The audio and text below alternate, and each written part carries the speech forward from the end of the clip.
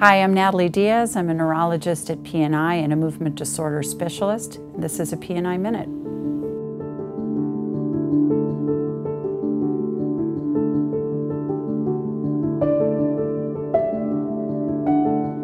Cervical dystonia is a localized or focal form of a neurological condition that's called dystonia. And it affects mostly the muscles of the head and neck. There are involuntary contractures or involuntary activation of muscles in the neck that cause a twisting or turning of the neck and sometimes results in an abnormal posture. And this posture can be pull the head back, or it can pull the head and rotate to one side. It can tilt the head to the one side, or sometimes can even pull it forward, but that tends to be more rare. Sometimes patients have cervical dystonia and don't know it, but other times, and in the majority of times, it causes symptoms. People can feel pulling or twisting.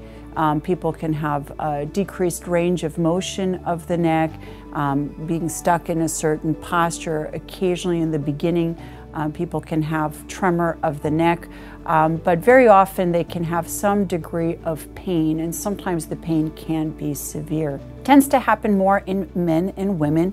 We don't really know the cause of it, although we think that there is probably a genetic component to it. On rare occasion, it can be caused by other things.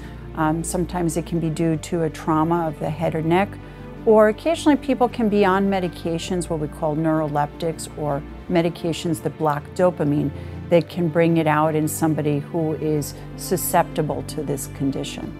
It is a chronic condition, but once we identify it, there are several ways that we can treat it. The most effective way are injections of what we call botulinum toxins, such as Botox and Xeomin and a few other compounds.